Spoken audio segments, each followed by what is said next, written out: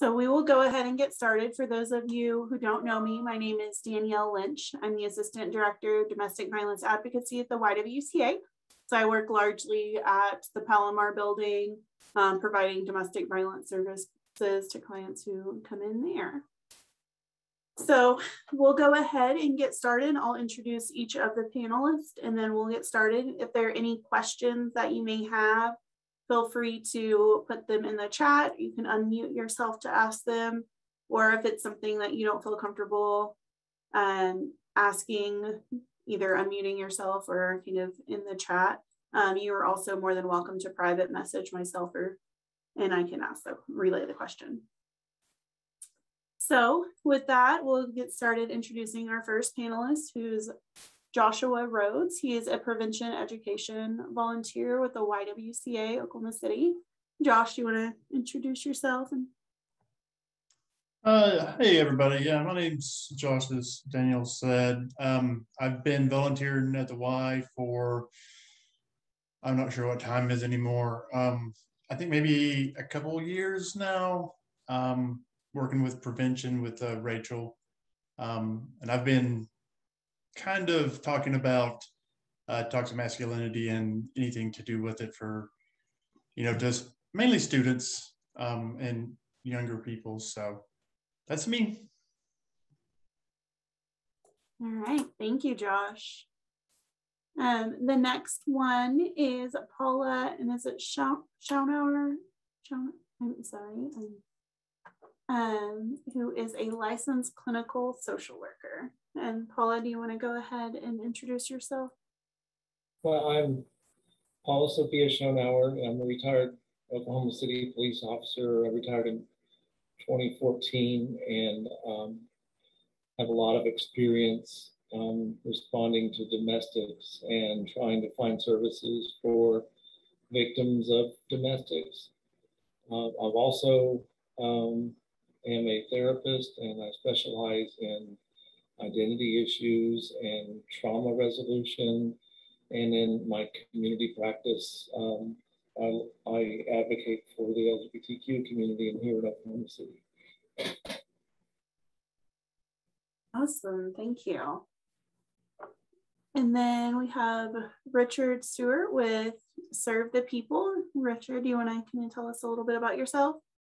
Sure, yeah. Like I said, my name is Richard Sturt. I co-founded and helped run Serve the People, as well as the Hope Initiative and a couple other organizations. As of right now, we're the only harm reduction program that actively operates in Oklahoma City, providing Narcan, supplies like that to whoever needs them. I'm also a survivor of domestic violence. I was in about a 12-year relationship with that, so I'm happy to answer any questions regarding that as well.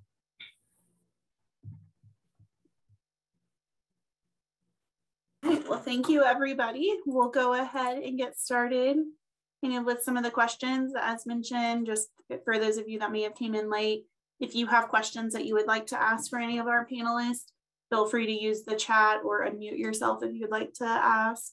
If it's something that you don't feel comfortable asking via either of those platforms, you're more than welcome to private message me and I can relay that question as well. So the first question, just to kind of get the conversation started about toxic masculinity and kind of some of the roles that it plays. I think we have to start by asking, like, what is toxic masculinity? So do any of y'all want to share kind of what toxic masculinity is?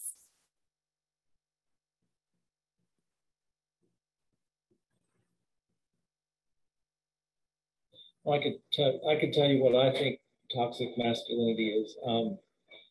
It's an expression of masculinity that is if focused on the dominance of men over women, and also it expresses itself a lot of times violently through sexual assault and rape, and through the attitudes that people have or men have about women, that belittle women and gaslight women, and then also culturally promotes an environment where violence is more esteemed than dialogue.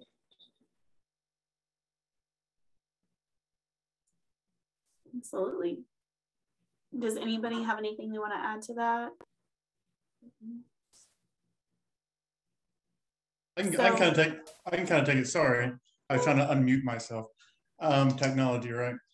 I can kind of add a little bit to that. That was a great answer. But just is the way I see it is, it's, you know, not all masculinity is toxic, but it's the toxic side of it that leads to, like they were saying, was it's, you know, leads to the violence and all that, but it leads to violence against everything, themselves, other men, everybody pretty much. So basically it's just, you know, that masculinity and being macho or whatever, just getting toxic, basically. Just easy answer that I have, I guess. Absolutely. So the next question kind of builds off that first one a little bit, and just what does toxic masculinity mean to you, and what are some examples that come to mind?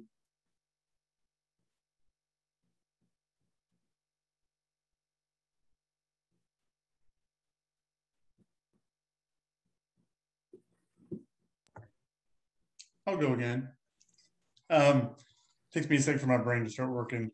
Toxic masculinity means to me, it's something that I've grown up with. It's something I know most of us have grew up with. You always hear the phrase "man up" when you hurt yourself as a little child.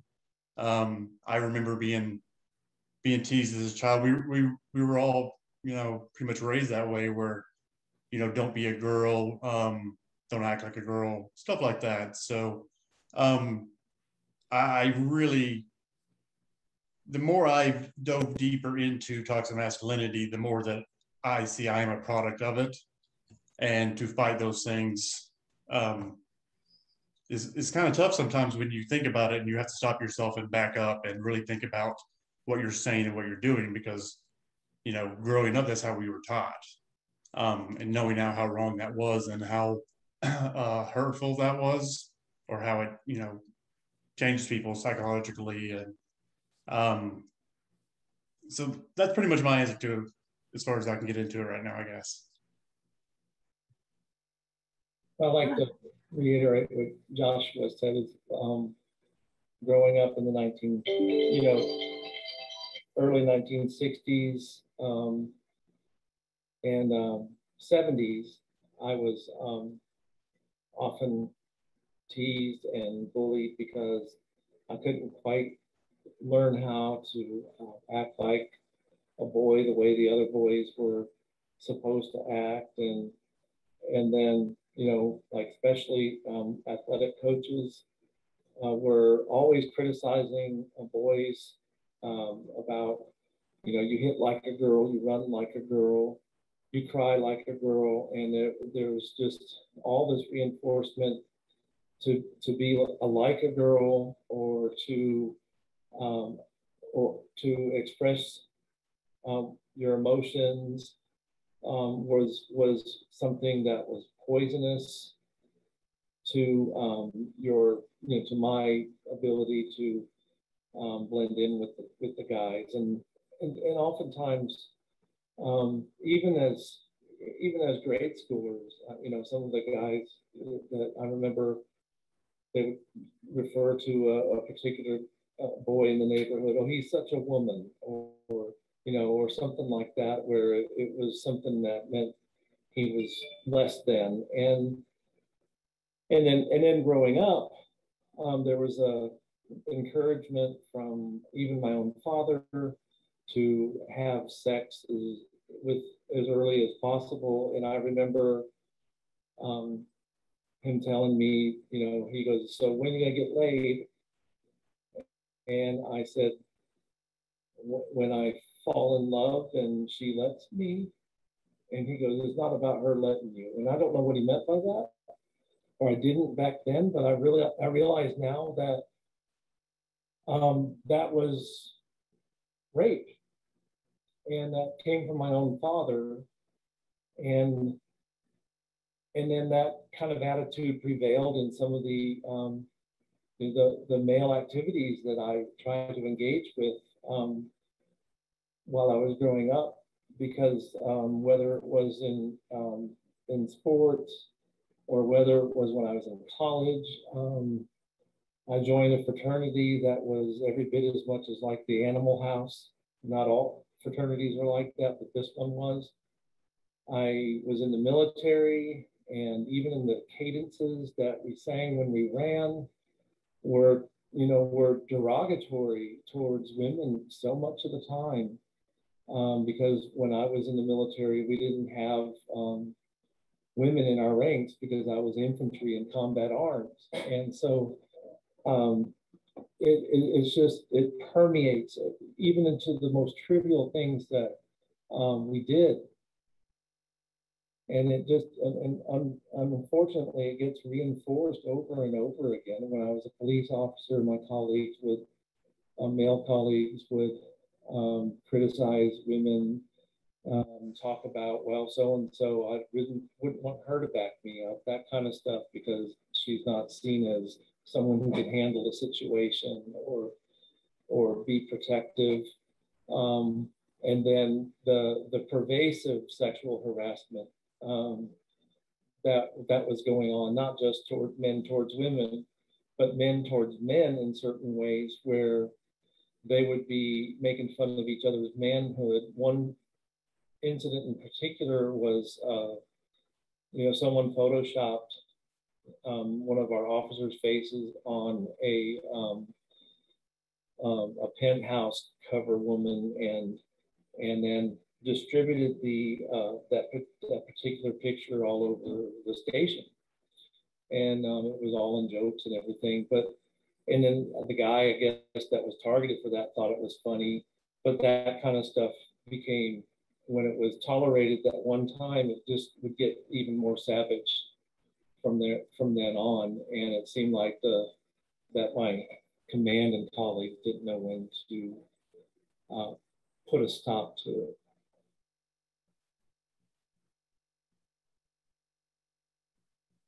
Yeah, thank you for sharing. There's a lot of really good examples of just kind of how that is so intertwined and impacts a variety of ways in our society. And I think a lot of times it can be hard to realize just how broad of an impact toxic masculinity has. Any other things anybody wants to add for that one before we move on?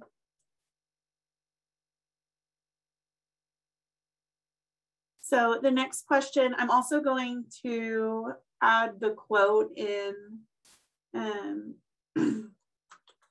the chat, just for if that helps you. I know I can be more of a visual person. But Bell Hooks said the first act of violence that the patriarchy demands of males is not violence towards women. Instead, patriarchy demands of males that they engage in acts of psychic self-mutilation, that they kill off the emotional parts of themselves. What does this quote mean to you? And what comes to mind when you hear it? I can kind of take a stab at that one too. It's funny because I was just writing some notes down as we're going, and one of the things is you're taught as, at least for me, I was taught as a very small child to not show any emotions, hold them in, no crying. Kind of what stems back to not acting like a girl, for whatever reason.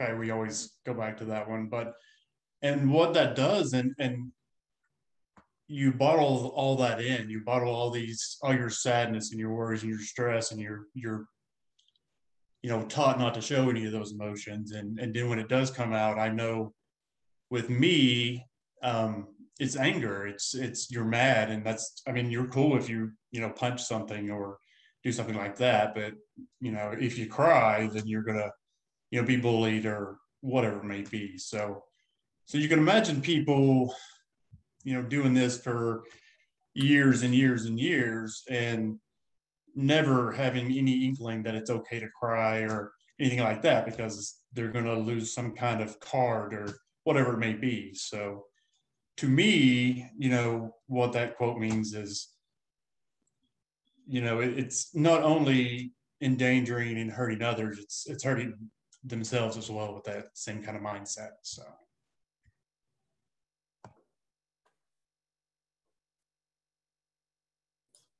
absolutely. Anybody else have anything they want to add to that? Sure.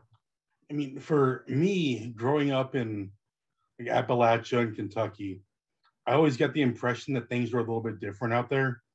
I mean, it's mostly old mining towns, stuff like that, where toxic masculinity isn't just something we deal with, it's almost a way of life.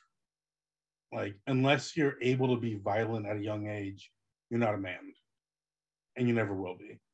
So for me, a lot of that was we had to kill off some certain emotions, or at least never display them or allow ourselves to really even feel them to a certain point because of that, and trying to be part of a society that was just toxic to very, like at the very beginning. No, thank you for sharing. And then there's from with that cutting off of emotions is that that lack of being able to express in ourselves as whole people, and then that I think creates a psychic wound that a lot of men find it difficult or impossible to recover, from which to recover. And then another thing, I had a train of thought with this, but I think it creates that severing of our, I guess, our humanity, in that psychic self-mutilation, creates a self-consciousness in men and boys that they don't want to be found in any way to be like a girl, like a woman, in any way, because of the stigma of the challenges that will happen.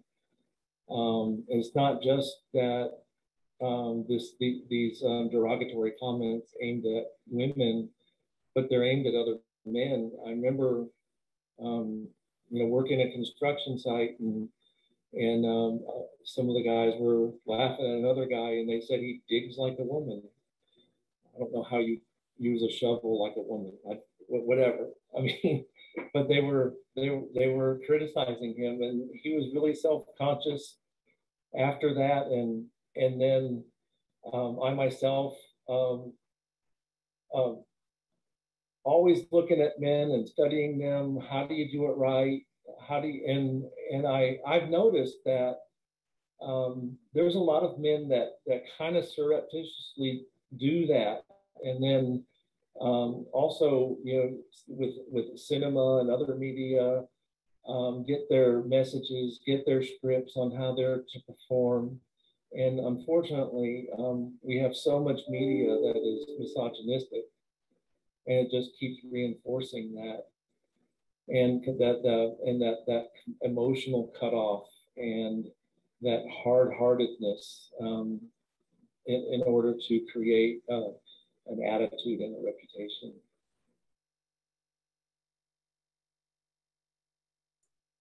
Absolutely. Does anybody have anything else that they want to add about that question or that quote that came to mind? Okay. We'll move on to the next question. So according to the National Coalition Against Domestic Violence, 49% of women and 40.7% of men in Oklahoma have experienced intimate partner violence. But society tends to make it seem as if it's rare for a male to be a victim of domestic violence, especially if there's a female perpetrator. Well, why do you think that is?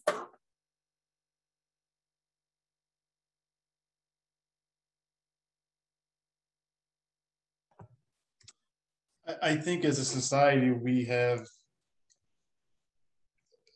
come to, you know, expect males or men or to not show any weakness or anything like that. I think a lot of it's just society expectations, because we have somehow, you know, and I do believe it is going to get better, but it's still out there a lot. So I think a lot of it is just the same thing of kind of what we talked about before, is just holding everything in and you know, don't worry about them or something like that. You know, that's just kind of my thoughts on it, I guess, but just kind of started off. But. Well, as we know, that the domestic abuse cycle is very complex, and that both abuser and victim feed into it, and that oftentimes men, from my experience, are more commonly abused in domestic violence situations than people would imagine. And it's not always just in retaliation for the abuse that the man heaped onto the woman in a relationship like that. I responded to calls and where there was abuse of the male who was restraining himself from trying not to hit his partner or lover or wife. And he had the marks on him of abuse that would correspond to the Domestic Abuse Act of police being able to take action on. And she did not have any. And when we're investigating it, in this one case, I'm not saying this always happens, but she was trying to provoke him to hit her because she wanted him to get arrested. And he knew that he didn't want to respond, and she was hitting on him, but he didn't want to press charges, and he was ashamed to do so. He was ashamed of being a victim of violence, and almost begged us not to report it. But because of the Domestic Abuse Act, we could not just not do anything. And so, but once we were finished, that evening, he didn't go to court. He didn't cooperate any further. Another thing is, there's as one would expect, there's a lot of stigma for men who have been battered by women. And so they will downplay it, underreport it, lie about it, that they got into a fight, with a guy, and say you should see the other guy, those kinds of things that go on. And so there's and then there's not really as much, and especially back when I was an officer, there weren't much in the way of support systems for male abuse victims. And then this wasn't only for female on male violence. This was also for men in same-sex couples, or men and trans women, or trans men and a cisgender woman. These life situations were not considered when a lot of these laws were being made, and so and then when support systems were being constructed. So there's a lot of underreporting in some populations.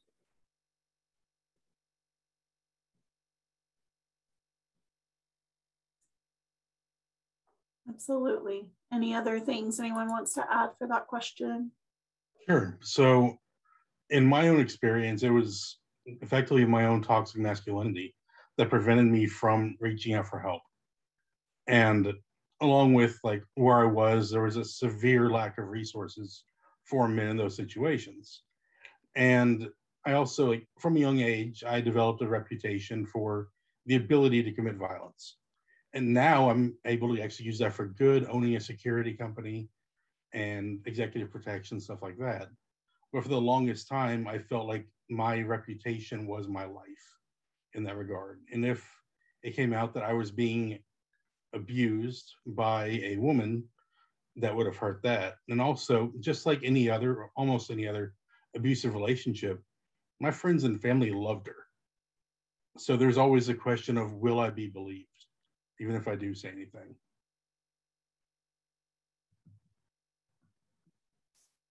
Yeah, and that actually is a kind of a really good segue into the next question about how toxic masculinity deters male survivors from seeking help. Anyone want to add to that or share?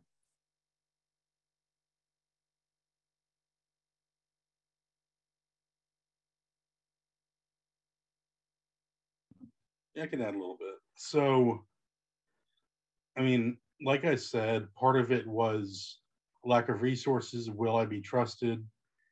Like, will that, like, again, my own toxic masculinity saying, this is my own fault. I'm just not strong enough to deal with this. And also, like I said, it was a 12-year relationship. It was also my first relationship.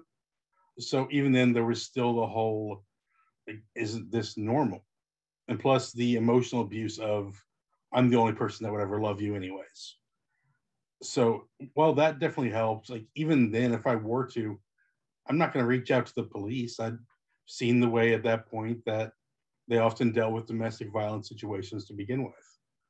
So I didn't really see an out other than getting myself out. And it took about 9 years before I went to therapy about it. And that didn't help because that therapist was awful. But eventually I found people to help, got a great support system, and that kind of led to me eventually getting out of the situation.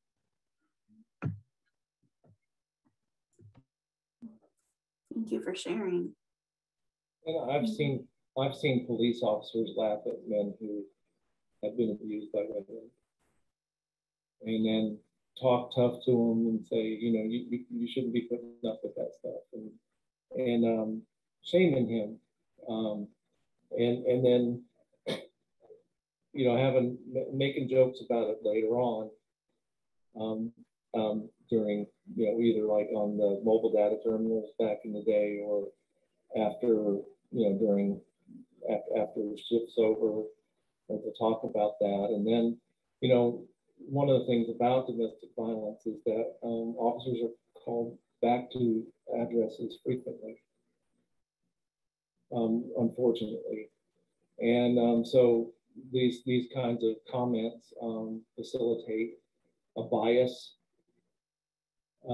against the people involved in these situations, trapped in these situations a lot of times because they don't know what resources they have, or they don't have the coping skills, or the alternative reactions to get out of the situation. So,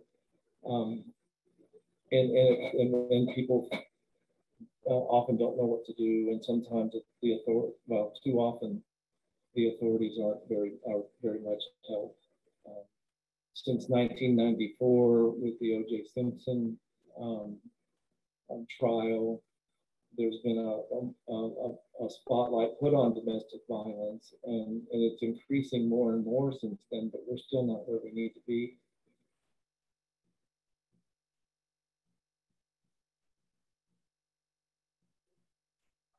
Absolutely. Anybody else have anything they want to add for that question before we move on?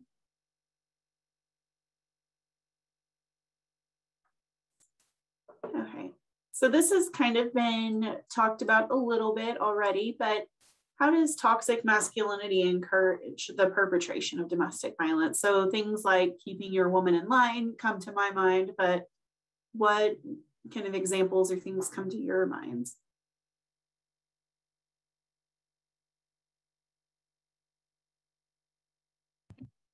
Again, in my experience, it was almost like she was well aware of toxic masculinity and how it worked. So it could easily be weaponized against a man in that situation. Like, just used to emasculate, knew exactly which buttons to push.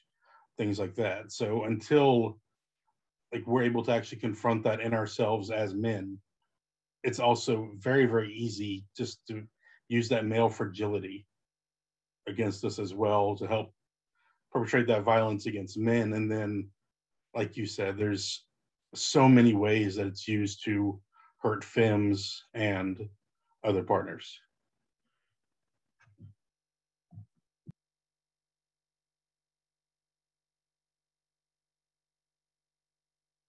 Well, one thing is the way that toxic masculinity is promoted in culture.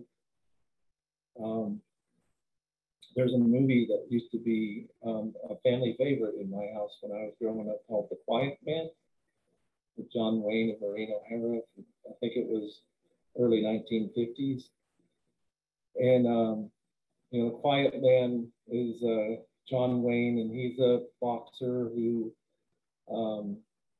without intention, killed someone in the ring. And then he goes to Ireland because that's where his ancestors are from, to chill out and everything. And he's trying to get along with the community.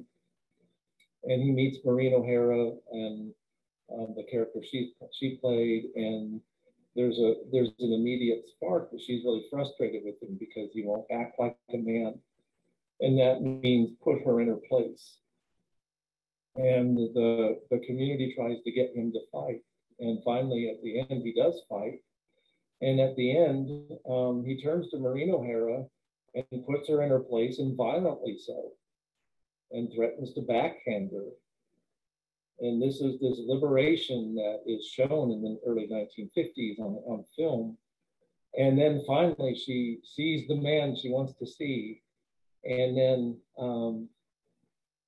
they get together. He's finally acting like a man and treating her like a woman in the way that she expected to be treated, and which is toxic. And we can look at these kinds of messages all the way through our culture and cinema and music videos and stuff like that promote this kind of relationship. And then there's the cultural ideas of, you know, of putting a woman in her place, that men, you know, put pressure on each other. You know, there's you know, you need not let her be like that. You need to put her in her place. You need to give her a good slap. I mean, these are things I heard growing up from around some of the men that in my family and in my neighborhood about talking about some women. And some of it maybe have been bravado, but some of it, for someone who is especially vulnerable to being thought of as weak, there would be something where the man would finally lash out, you know, and not be the quiet man anymore. And that kind of pressure, you know, from all around, I've already mentioned that, but it's intense, and it's something that I think it's going to take us a long time to get over that stuff, because there's still that prevailing attitude. And then another thing that concerns me is the women revenge films. So it's an inversion of the traditional roles, but these women who are victimized, and then they go out and get revenge, and they achieve some kind of liberation through violence, and it's basically the same kind of message that's been pressuring men, but that it's also the denominator, the common denominator is violence in a lot of those films. And some people see those films as, look, this is a woman being powerful. And it's, you know, it's at first some of those movies were refreshing, I guess, in certain ways. With that Jodie Foster was in one such movie. I'm forgetting the title of it now.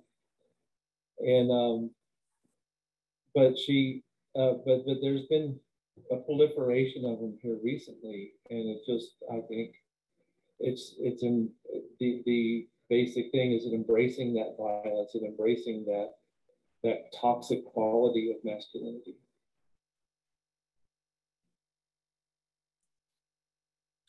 Absolutely. Anyone else want to add anything to piggyback off that?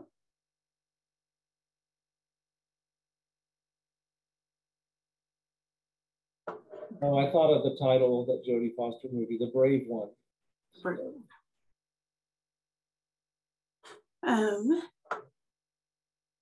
So the next question, how do you feel that violence perpetrated by a female towards a male gets minimized in our society? So thinking of things like the crazy ex-girlfriend or other ways that it may be kind of dismissed or minimized.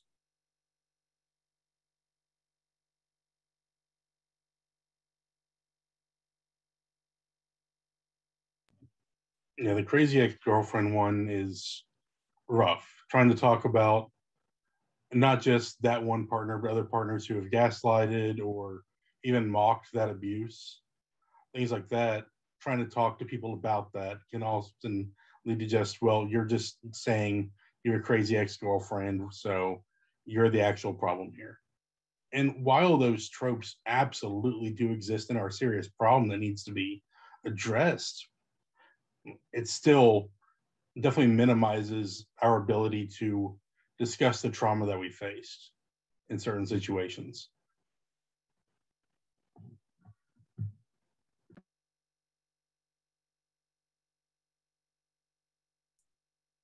Absolutely. Anyone else? I'll just draw on cultural influences again. Shakespeare's Taming of the Shrew. You know, there's the opinionated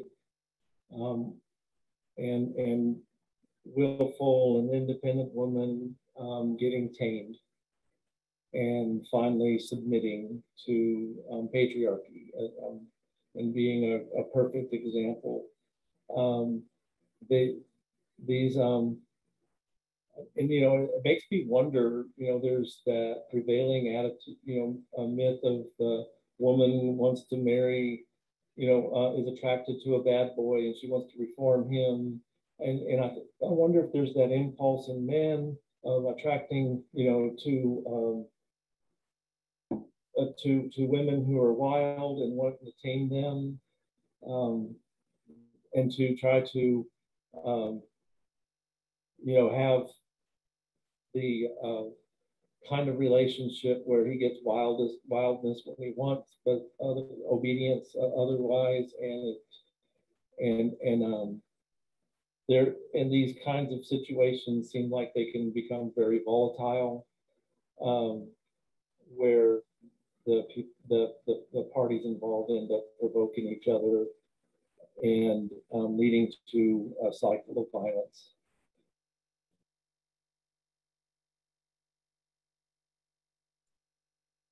Anyone else have anything that comes to mind or what they'd like to add? Yeah, sure. There's one more thing, and I feel bad because I'm sure this is going to be a question that comes up later. But while those things absolutely do exist, and like the example I already gave, we still, I think, have to view it through the lens of power structures. Like the patriarchal power structure in this country still lends itself to men, obviously. And so while those problems do exist, it's, I don't want to say valid, but it makes sense as to why, in a way, femmes wouldn't fully trust men to enter those spaces, especially when like certain men already try to invade any space that has to do with women to begin with.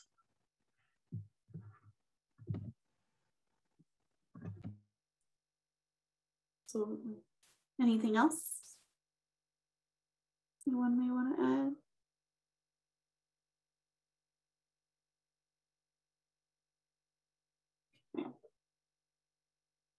So the next question, we often hear people say things like, he's just a boy, he's not a man, or dismiss some of the behaviors like he's not a man.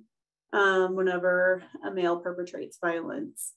In what ways do you think that excuses like this enable toxic masculinity and encourage violence from men, or allow it to happen?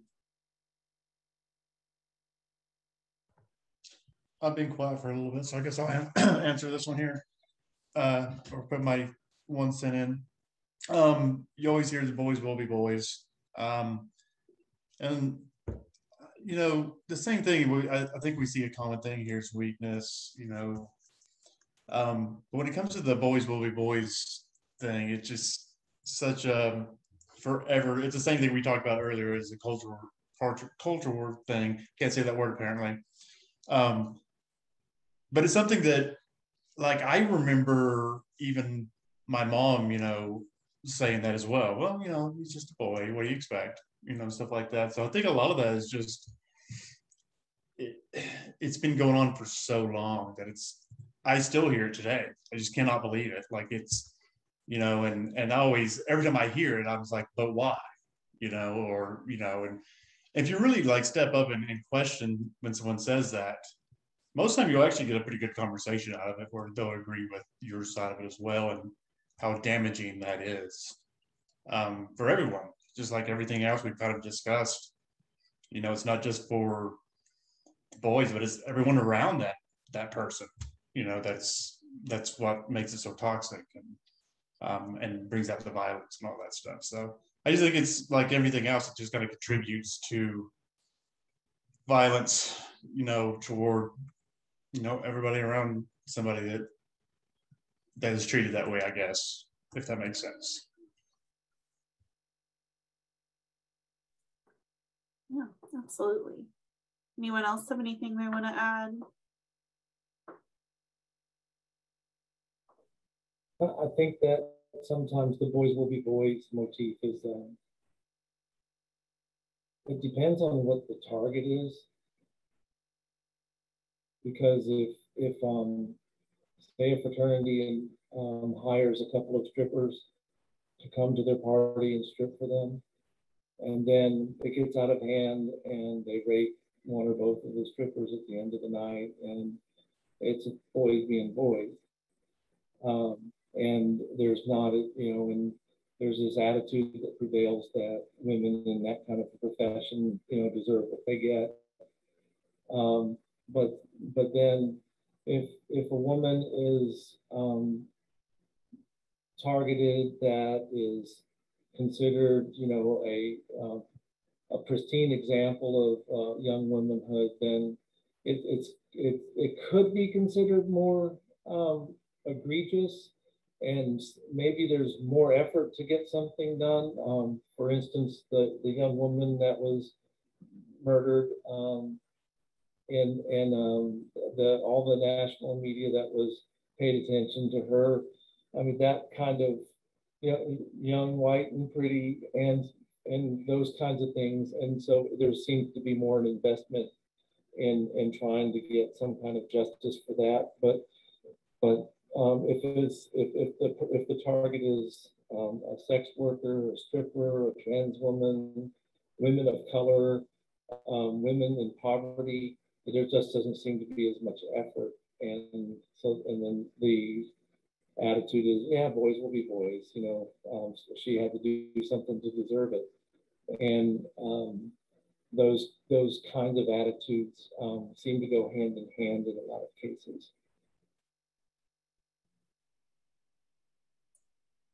Yeah, we definitely see some pretty significant disparities with how the systems and society and law enforcement and all the different entities may work to solve certain cases or to try to get justice or the perceived justice. Anybody else have anything that they want to add to that question? Yeah, I was basically going to say what you just said, but to elaborate, I think that like patriarchal systems require that men not be held accountable on some level. And I think Brock Turner is a perfect example for that. Like, I think a lot of men saw themselves in that and therefore just gave him the ultimate pass to do all that shit. So again, like, I think that it seems, again, just a lack of accountability and using that as the cop out to achieve that goal.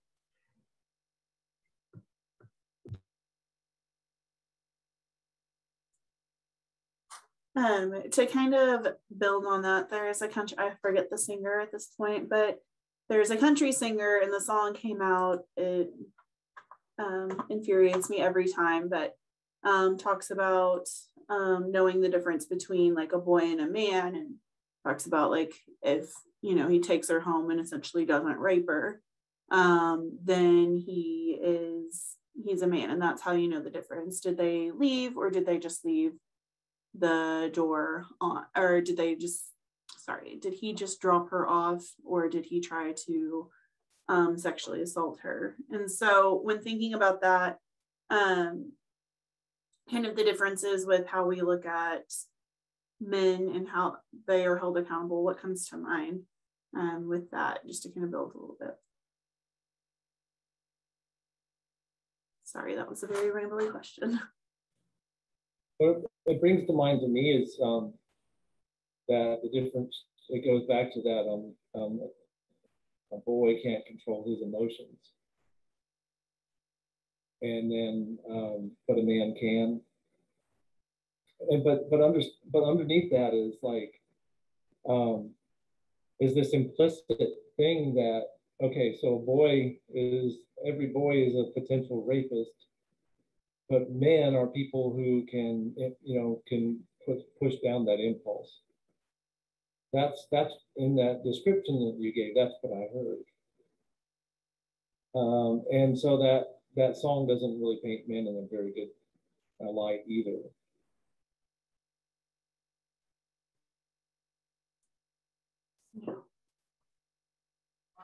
Anyone else? Yeah, I mean, to me, that goes back to kind of what I was saying about the lack of accountability. And hold on, I had a thought, then I lost it. This is going to be a recurring theme the entire time. So come back to me here in a few minutes. Okay. Anyone else? I'll just add just a little bit to that. The one thing that I've heard amongst all the study stuff is it's, you know, men holding other men accountable. How many people have seen, you know, their buddies with a, you know, someone that's had too much to drink or something like that. And I think there's a lot of that too that needs to be brought out into the open, you know, is how, you know, because I guarantee you, if you're doing something wrong and your friend calls you out on it, then, you know, you're pretty much going to, you know, stop what you're doing, or at least double think it before you do it. So that's one thing that I always thought we need to really bring more light into as well.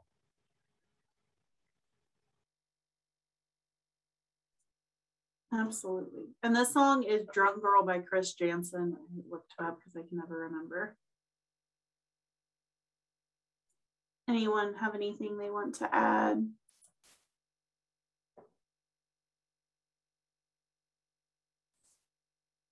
Okay.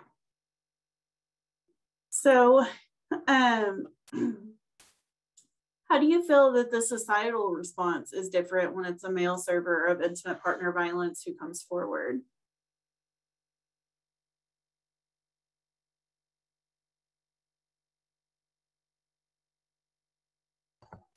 Could you repeat that? Yeah. How does the societal response differ when it's a male victim of intimate partner violence who may come forward, or male survivor of intimate partner violence? So again, with my experience, I lost a ton of my friends at the time when I came forward with this. I've since have a wonderful support system and the best friends who understand and support what I've been through, but support me through what I've been through. But doing that, and then also seeing the way that my experience is weaponized against women by incel types, like, oh, well, men are victims too, on every single post. where a woman or femme like comes forward about their experience, especially during the Me Too movement. It was almost a pandemic of toxic male BS that came out along with it. And seeing that with my own experiences and becoming a statistic for their BS has been one of the most frustrating parts of coming out and forward with what happened to me and my stories.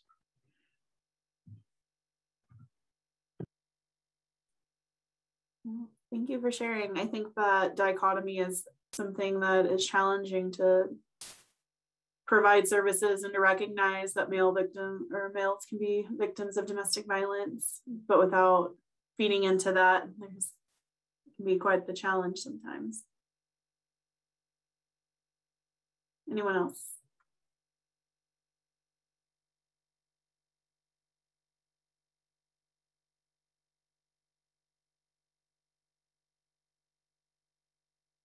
Okay. How do you feel that society, or do you feel that society discounts intimate partner violence in relationships that are not like cisgender heterosexual relationships? So outside of that.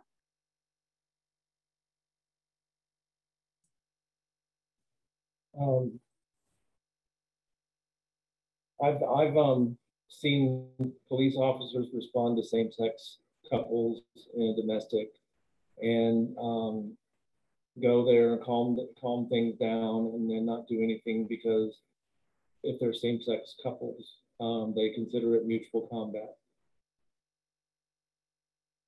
And then just get back in their cars and leave. One call I was on particularly involved a trans woman who had been beaten up badly by her cisgender male boyfriend. And I was the second officer on scene. So the first officer had already apprehended the suspect, and he told me to get the victim's information. And I was getting her information and realized that when she gave me her ID that she was a transgender woman, and then got her story about what was going on. And then I gave that information to the primary officer, and he looked at it and she goes, "She's a man?" And then he gave me back the information and he said, "Mutual combat, I'm out of here." And he let the suspect go. And I ended up reapprehending the suspect, and I put him in my car.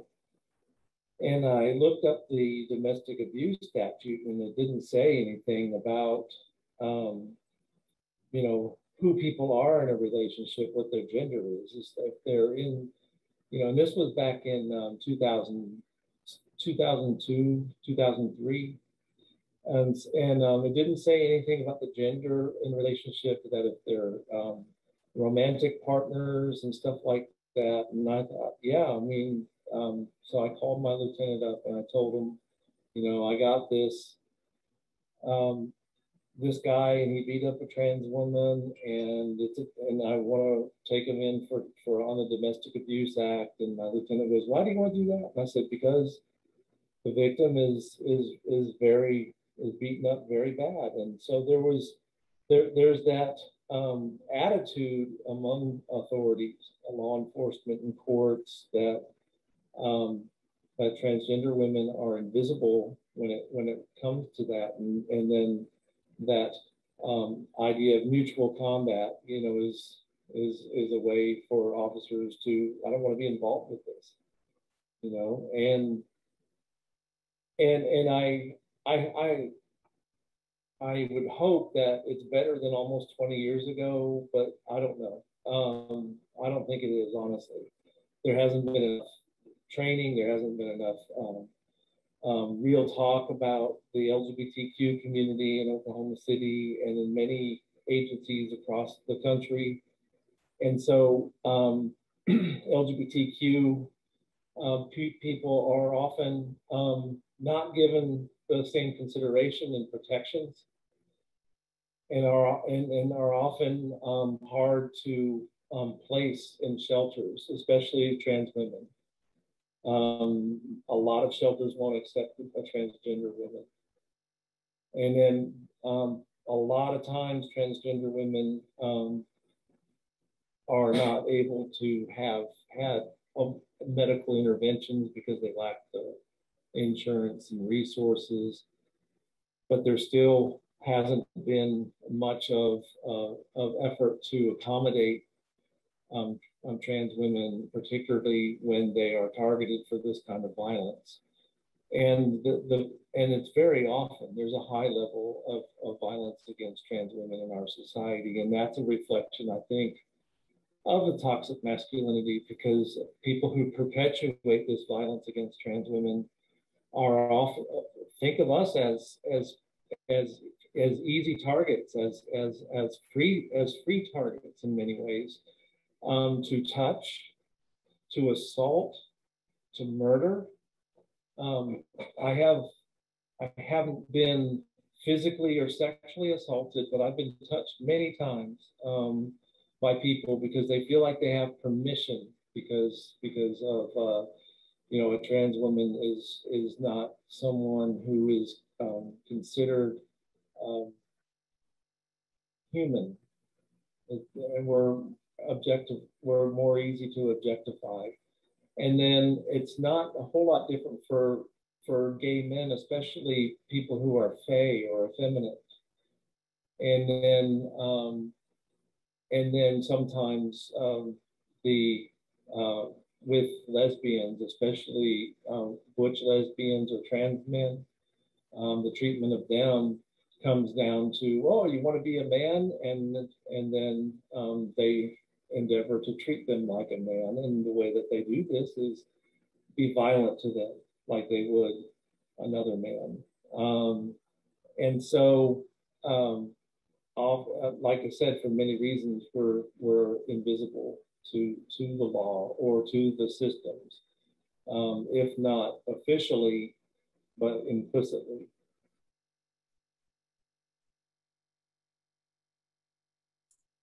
Yeah, thank you for sharing that.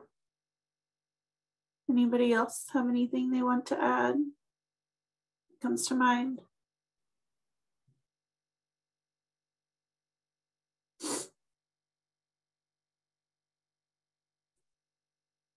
Okay. So the next question, we've kind of circled around this a little bit already, but why might a male survivor of intimate partner violence be hesitant to reach out for law enforcement or to law enforcement for help if they're experiencing that violence? For me, like I said earlier, I would never expect police to take it seriously. Again, I've seen the way that a lot of them treat women in those situations. I've personally helped quite a few women get out of the home they were living in with that partner. He calls the cops show up and either tell us to leave and allow him to stay, or is just generally dismissive and kind of an ass about it. So I'm not sure why I would feel any different in those situations, especially with how toxic a lot of police can be. And then also, I know this is a really touchy subject that's going to ruffle some feathers, but there's a high percentage of police that are domestic abusers themselves. So I wouldn't see a point, and I would feel less safe doing that.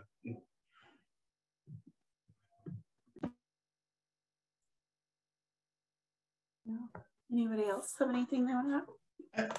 I don't know how much I have to add to it, but I'm just curious as well about statistics. Are they skewed because maybe male victims don't come forward because of toxic masculinity reasons, or for not wanting to get the police involved and stuff like that? I'm just curious if anybody knows. I know there isn't a real number there, but it makes me think that maybe the number would be probably higher if it wasn't for that in our society as well. So.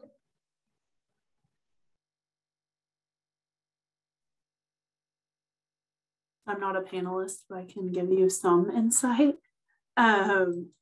there's not a lot of research for male victims of domestic violence, like to start out with. So that can be really hard because a lot of the studies will show one thing, but then another one might report it as something completely different. There's just a lot of small sample sizes. But one of the studies that I looked at reported that the majority of male survivors that did reach out for help and call a hotline felt like dismissed, and they don't feel like they were helped. They felt like they were treated poorly by the service providers or by the people that they reached out for help. And that kind of shut them down.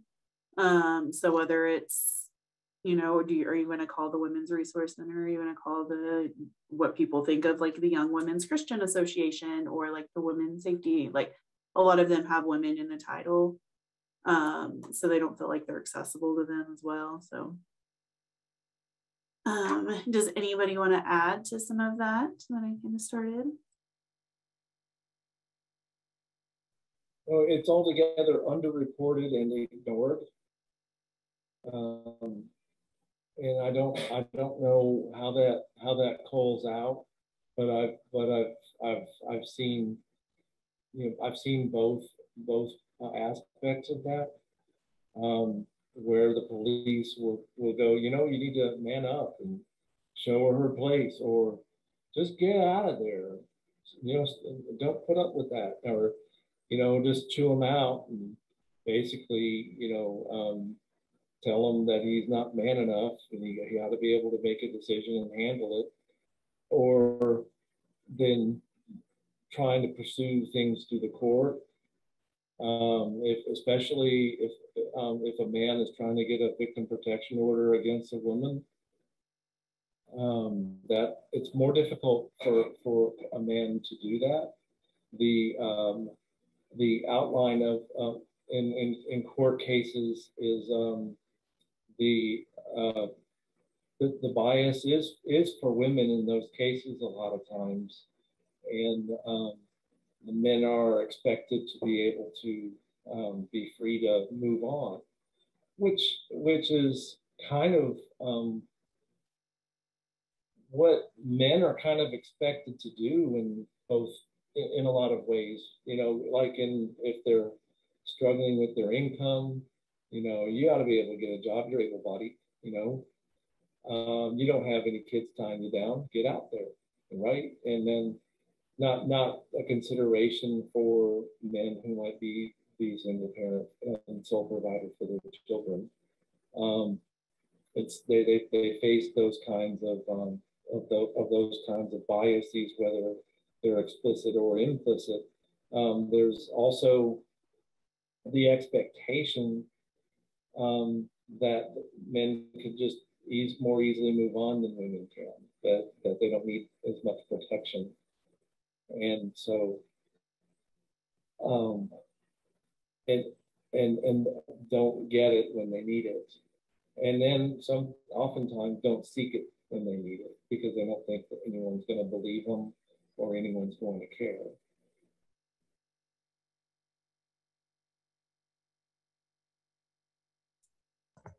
And I'll just a little bit to that too. I've seen people truly injured, and I've probably been one of them once or twice in my life, and not want to go to the hospital, not want to go to the doctor over major stuff.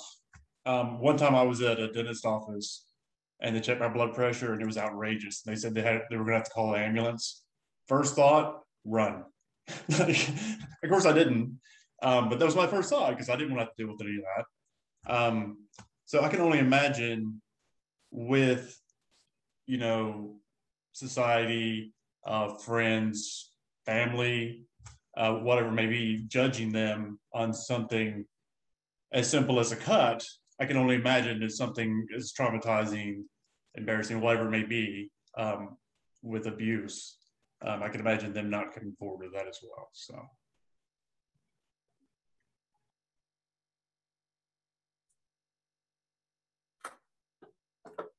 Anyone else? I do want to add that, well, I'll add that actually after this next question.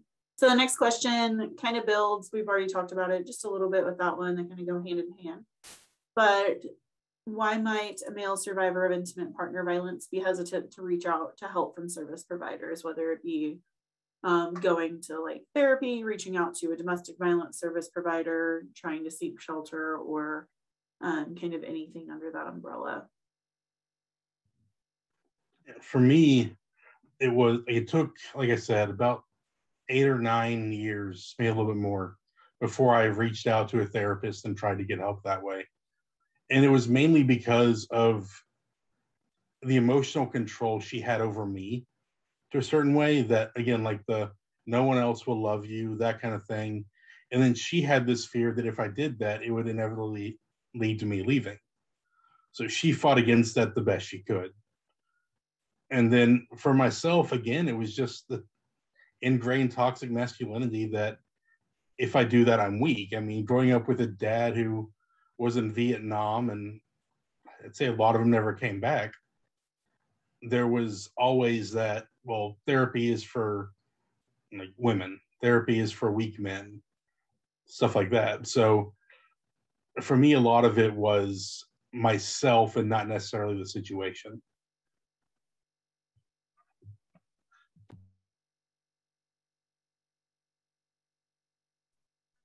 Anyone else have anything they would want to add for that?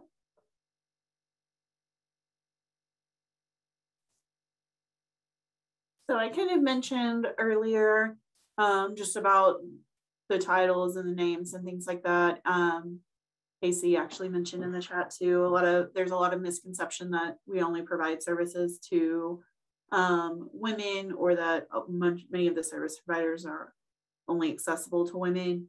But the Attorney General guidelines, the federal guidelines, do require that any certified domestic or sexual violence agency provide equal services to anybody, regardless of what gender that they may identify as, or sexual orientation and things like that. So if those are things that people experience, we would love to hear about them, and you can always report them to the Attorney General if it's something that you're encountering here in Oklahoma.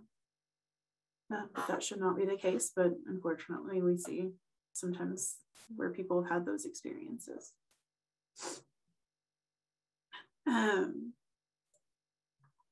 How do you feel that, or for the next question, sorry, how do you feel that domestic violence just as a whole is normalized within our culture?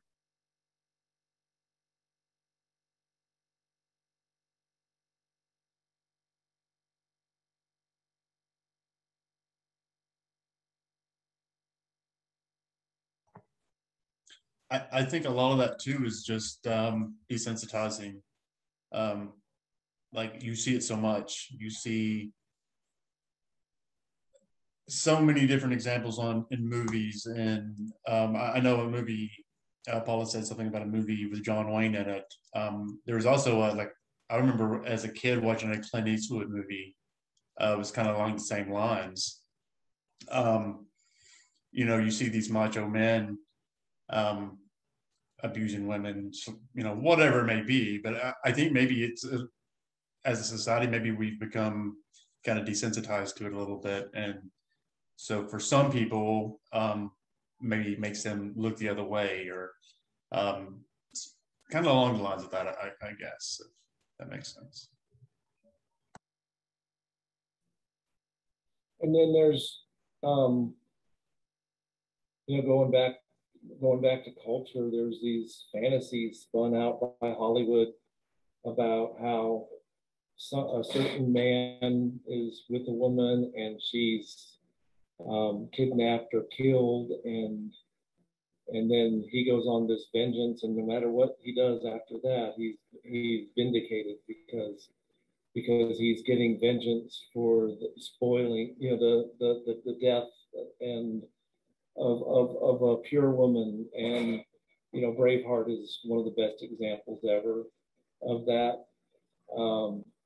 And there's so many movies that conveniently remove the woman from a relationship, from a family, to give this guy vindication to be a real man.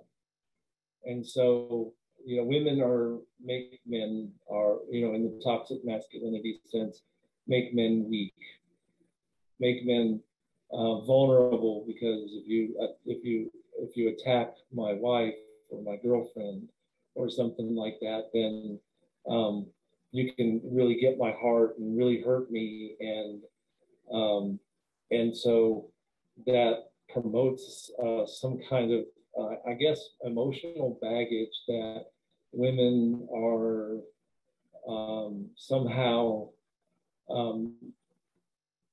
block a man from being able to be his full self. So the tagline for Braveheart back in 1995 was interesting, because I remember seeing the scenes in the movie, and it shows William Wallace running on these high cliff ridges, and not every man dies, but not every man really lives.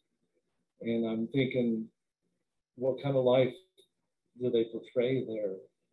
This life of war and vengeance and blood. And I'm like, I don't know if that's really living. That's not really living. If you look at the way that trauma impacts people's lives and how damaging that is to the human psyche. But that's what they're promoting. And so I think sometimes those kinds of attitudes contribute a hatred or a discomfort with women in relationships, and that makes a man want to be more emotionally aloof, and then more readily able to engage in violence to express himself, to fully live. I can go on and on about that, but that's a lot of that toxic messaging that I think affects some of the movements that we see with the Proud Boys, with the Oath Keepers, that they want to go on this quest, like William Wallace, and they bring William Wallace up in some of their gatherings a lot. Even Ted Cruz fairly recently, in the Immortal Words of William Wallace Freedom, there's no record of him doing that. That's just a Hollywood creation. But this is the kind of stuff that, it's kind of our new mythology that once, that's trying to inspire men to be fully alive, but absent a woman or absent a partner.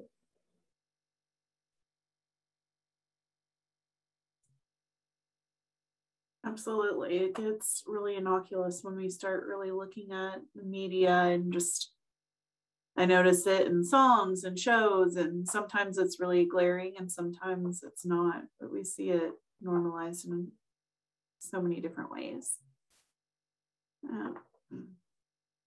Anyone else have anything they want to add?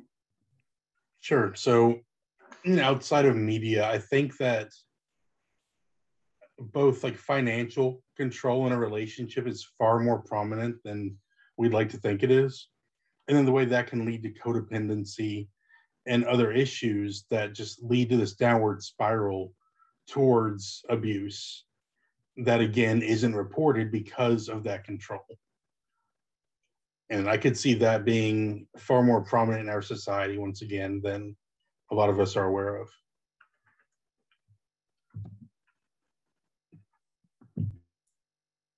Absolutely. Anyone else have any thoughts? Things that they want to add? Okay. So earlier, we've kind of talked a little bit about like calling out your friends and kind of recognizing those behaviors, and kind of how to kind of call out some of those abusive behaviors. I'm going to send this quote. I'm also going to read it, but again, I'm more of a visual person, and this one is a little bit longer than the last one even. So if it's helpful to kind of review for your question to answer. But on the issue of good and bad men, Hannah Gadsby says that self-proclaimed good men will often draw a line in the sand. They will draw a different line for every different occasion. They have a line for the locker room, a line for when their wives, mothers, daughters, and sisters are watching, another line for when they're drunk and fratting, another line for non-disclosure, a line for friends, a line for foes. Why, you know why we need to talk about this line between good and bad men? Because it's only good men who get to draw that line. And guess what? All men believe they're good. What thoughts come to mind whenever you hear and read that quote?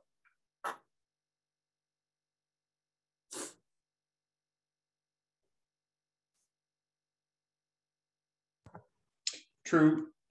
I believe for the majority of men, it's true. There's so many different lines to be drawn.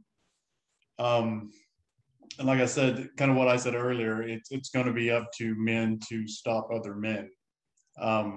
That's why I really do believe that that's where it's going to have to start.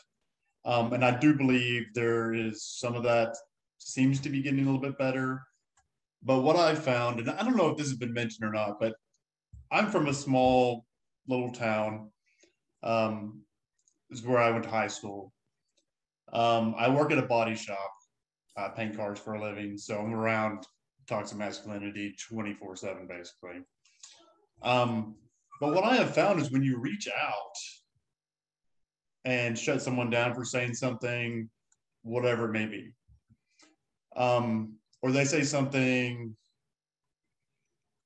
something they're not supposed to as men. They want to share some emotions or something like that. And they'll either shut it down or they'll do the typical thing and just bite their lip and go on. If you actually sit down and have a discussion, with most people, you will have an hour and a half, 3 hours conversation with that person.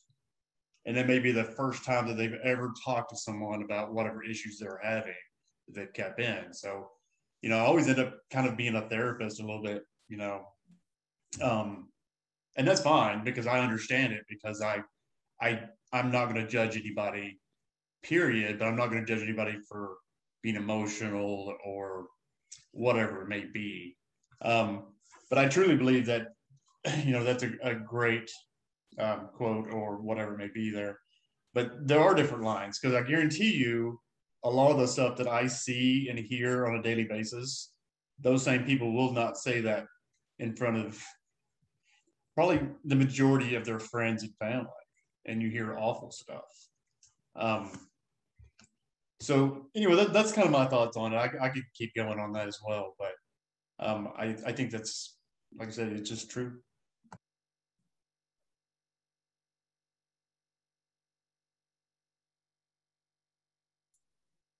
When people ask, how can I be an ally to the trans community? I'll often say, speak well of us when we're not there.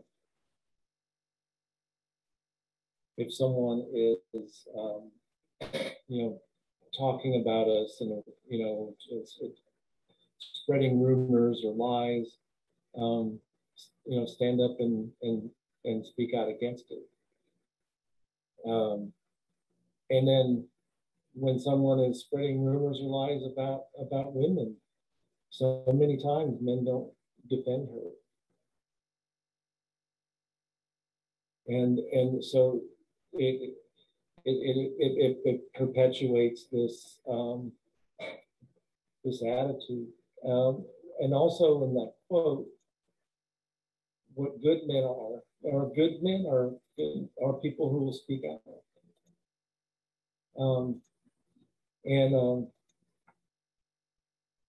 Or will stop a situation if it's starting to get out of hand.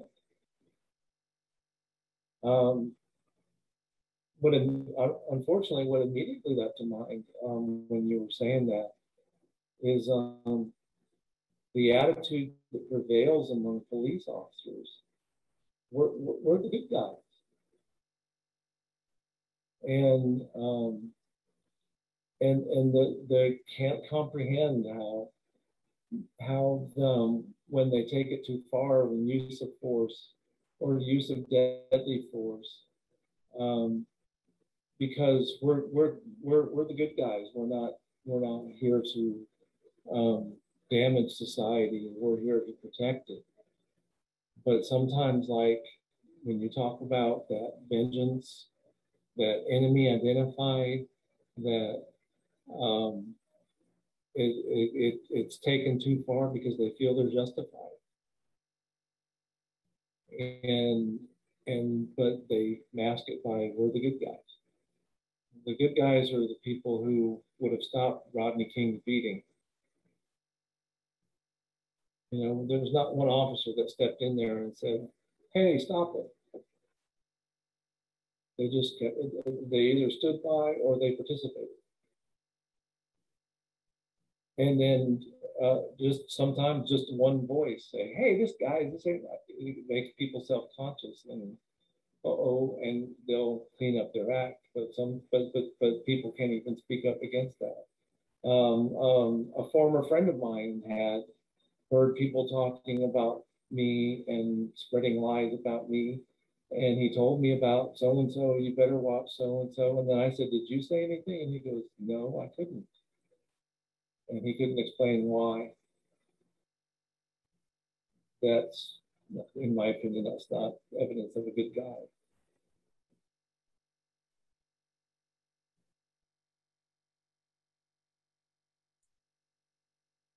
Anyone else have anything they want to add about that quote or thoughts that come to mind? Yeah, so I love that quote. Especially the first part where self-proclaimed good men. It strikes me so much as self-proclaimed allies, which is why the term ally has become almost worthless to me. Like when it comes to survivors of domestic violence, like personally, I don't want an ally. I want an accomplice that'll help me grow, who'll actually be there. Not just say they're there, not just say, hey, I support you, but actually put in the work. And I think this quote often hits directly on that same point as well.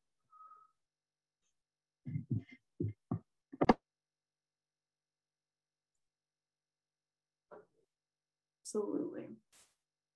So we've got about 5 more minutes or so. So I'll ask one more question and then we'll wrap up.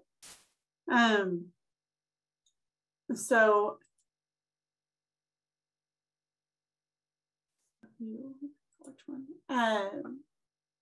how do you feel that toxic masculinity differs in the way that it impacts both survivors and perpetrators?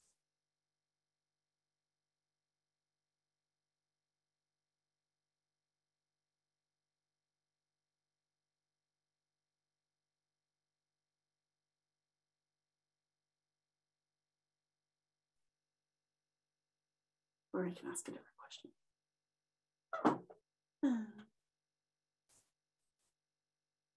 Okay.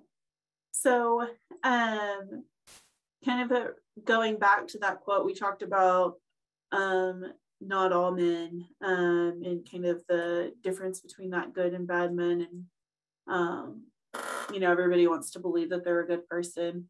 What commonalities do you see between like the not all men and like things like the not all cops or not all white people, or some of those disclaimers that we see as ways to kind of prevent ourselves from taking accountability?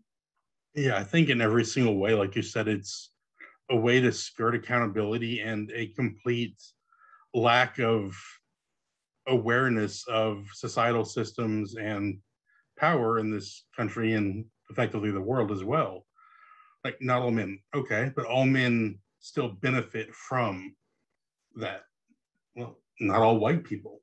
We still benefit from the systems that harm others. And yeah, it's still, it definitely hits a lot on domestic violence because we use those excuses to not even acknowledge that there's still harm being done. Even if it's not necessarily being done by me, there's still harm being done that I have the power to, I have a voice and a platform to help address and to hopefully help stop.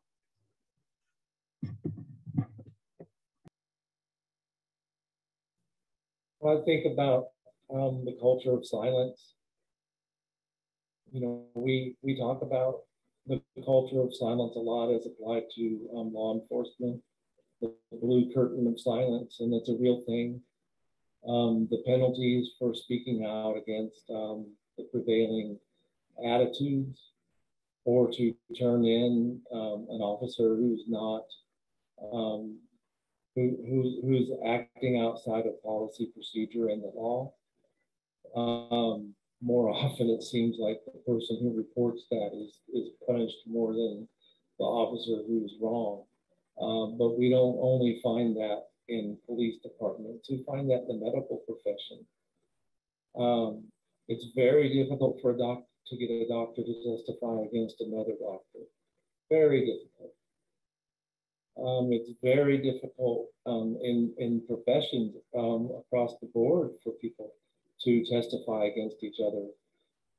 It's very difficult to raise awareness, even in the LGBTQ community, about how poorly trans women and trans men are treated in the community by the gay men and some lesbians, because and there's a backlash that goes with that, and there's a hushing and a silencing that goes with that. I see also, among politicians, they're really free and able to, hurl accusations and all kinds of things at each other during campaigns and stuff like that. But when it comes down to actually testifying, like at a Senate trial or a congressional investigation, they ignore subpoenas. That silence is there. It's expected. It's valued. It's seen as loyalty, and that's the thing that we're fighting against a lot of times in this toxic masculinity environment, is to get through that silence, and that silence is more the enemy than many things, and there's a lot of incentive to stay quiet, and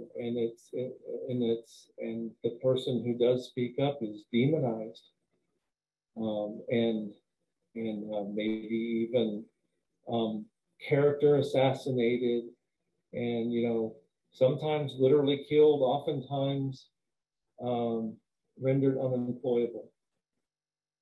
And that's the modern way of assassinating someone is nowadays, is that they speak up, is to make sure that they cannot find the means to support themselves. And that's apart from the the sense of what a lot of people were talking about, the shaming and erasure of people who speak out and who are bad actors. This is the real thing is the silence. You could see people closing ranks and making sure that the essence of the truth doesn't get out.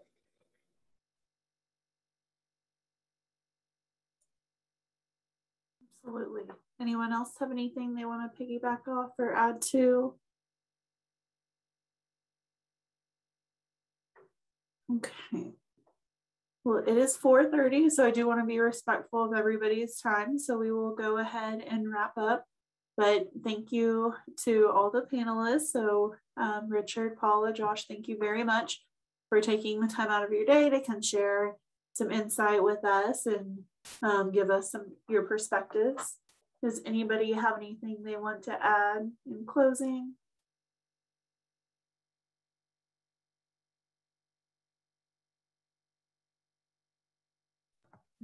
I'll just say one quick thing real quick. First of all, thanks for having me as well. But I think the big picture with the toxic masculinity that we see over and over again is a weakness. Men not wanting to seem like they're weak, and pretty much every aspect that we discuss here, there had something to do with that. But and I've seen it all. I've done a lot of it. It makes me a great, once you do learn all that stuff. That makes me a good teacher.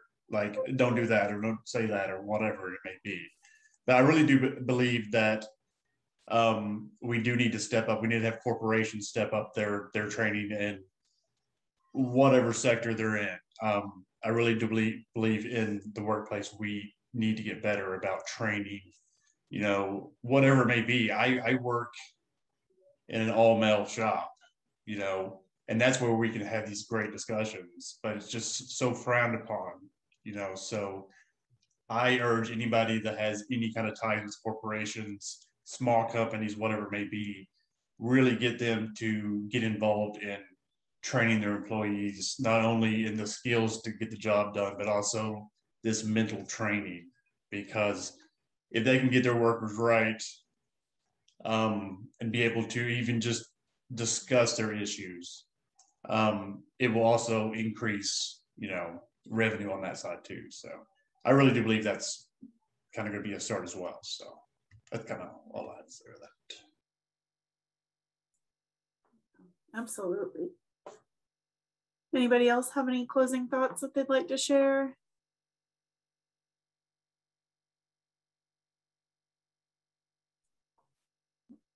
Well, once again, thank you all for coming to share, or coming to the panelists for sharing, and then all the attendees for coming to spend the time with us. We do have another panel this Friday and one that will be next week on Tuesday. So you can find the event on the YWCA's Facebook page. Thank you.